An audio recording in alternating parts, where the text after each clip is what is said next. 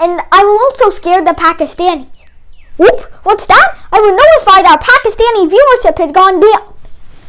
Everyone Sangram Sadinatar Sangram. Today we will be talking about 1971. What do I mean 1971? Well, I'm not going to talk about the entire thing that was happening in 1971 because it was a tumultuous time, to say the least. Cold War, nuclear weapons, Cuba, oh my god, there was so much happening, and the collapse of the British Empire.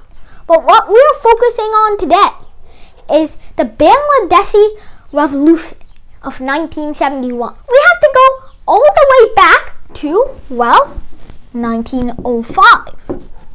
Why? Well, because that was the time that Governor General, well actually Viceroy of British India, George Curzon, planted a seed in the dumb minds of Muslim leaders and made them believe that one day they could have their own Muslim state. And those dumb Muslim leaders even let the seed sprout so much in their heads that only 1 year after Bengal was split, they created the Muslim League, a league based solely on partitioning the Muslim parts of British Raj from, well, the Hindu parts of the British Raj. Bengal was reunified in 1911, but the damage had been done. This seed had sprouted enough that it was now a full-on political movement. The Muslim League now had some power, but not enough to topple the British. How do you think the British got a worldwide empire in the first place? So, well, what the Muslim League did was they forced a deal with the Indian National Congress, INC, headed by Mahatma Gandhi, who himself attended the meeting called the Lucknow Pact, where the Muslim League agreed to protest for more self-autonomy. But the INC would agree to, partition it against religious lines. By that, I mean that there would be a lot of representation for religious minorities, hint, hint, Muslims. The splitting up of India was a real prospect, and even the British began to take it seriously with the Simla meeting. So, now everybody had this idea of a new religious state called Pakistan in their heads.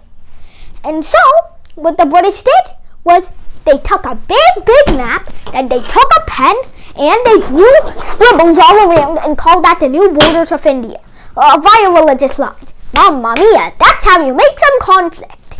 So, yes, that was huge for India. That turning point, just the splitting up of India, was huge in its own right. Because, well, the formation of Pakistan meant a lot of immigration crisis. And when I say a lot, I mean a lot. From 200,000 to several million people died of the new dominions. So, yeah, you can tell people weren't that happy.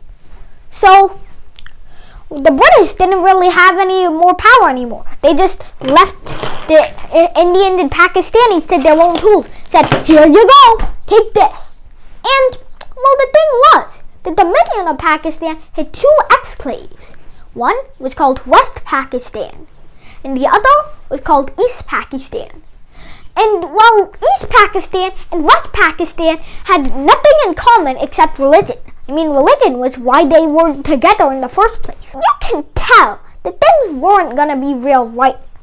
Because you can never have a state based on solely religion. It won't work out. And in this case, yes, Pakistan's state didn't work out. It collapsed the two exclaves. And the two exclaves went their separate ways. So let that serve as a lesson to you. Why did East Pakistan secede? Well, this was because of two things that West Pakistan did, along with the third thing that we will discuss after these two, that really fueled the spark inside East Bengal. So, let's go over the first issue between the West Pakistanis and the East Pakistanis. Well, the first issue was the language issue. Immediately after the two dominions were created, the Pakistani leader pushed for Urdu to be the national language, giving Bangladesh no representation. The Bengalis weren't chosen as an official language, although 58.4% of the population spoke it, and only 7.6% of the population had Urdu as their native language. So it didn't really make sense. And these Bengali protesters from 1948 to 1952 became a full-on movement, a political movement. And while the second issue was discrimination, here and there and everywhere, West Pakistanis were getting more jobs, more positions in the army, better education. They were getting everything. It was like the 1960s style discrimination of the whites and blacks, except this time with the West Pakistanis and Bengali. Now the third thing that led up to all of this, that led up to all the gasoline that had built up being exploded, that was Operation Searchlight. What was Operation Searchlight? Well, Searchlight was not an attempt to catch everybody using Chrome Incognito and look through their search history. Instead, it was an attempt to silence the Bangladeshi protesters using violence. The Pakistanis, they did genocide. They killed a lot of activists, nationalists, and Bengali pride people. They killed a lot of thinkers just so they could keep their exclave. Now at this point, people could probably see what was about to happen. But nobody expected that what would happen would actually make a change. The Bangladesh Revolution of 1971 was actually surprisingly short, was 9 months, from March 1971 to December 1971. Till Pakistan eventually gave up because they were clearly losing. Now you might be thinking, how can such a big exclave lose to such a small exclave that was less well fed, had less jobs, had less strength? There were two reasons. One was that the revolutionary team that led Bangladesh to independence was helped by India. They made a deal with India, and India didn't really like Pakistan anyways. So India just shattered Pakistan's army. And the second was Bangabandhu's right here, leadership. And that leads us to 1971. Because now, in March 1971,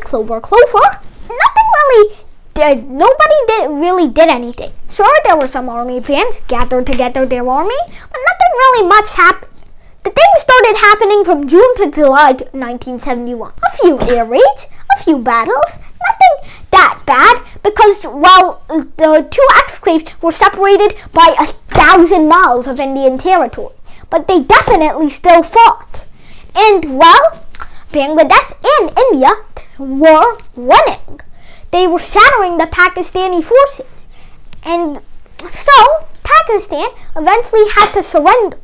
From August to December, Pakistan saw the bad situation it was in, and so Pakistan put up the white flag, started the surrender process, and so that was the creation of the new state, the land of Bengalis, otherwise known as Bangladesh. And keep in mind that this man was the father of Bangladesh. Thank you, Sheikh Mujibur Rahman. Joy Vangla, Joy Vangavandu. Subscribe to Bari Science Lab to fall in love with math and science, especially programming.